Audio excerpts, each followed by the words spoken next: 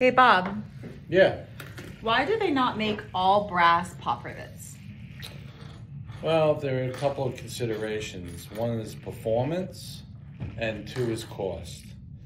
So, when you buy a brass rivet, you will find the hat. This is not brass, this is actually stainless. The hat portion will be brass. However, the mandrel will be another material like steel, aluminum, most cases steel, and then it's coated with a brass plating that makes it look like it's all brass, but it's not. The integrity of the rivet is based upon its material.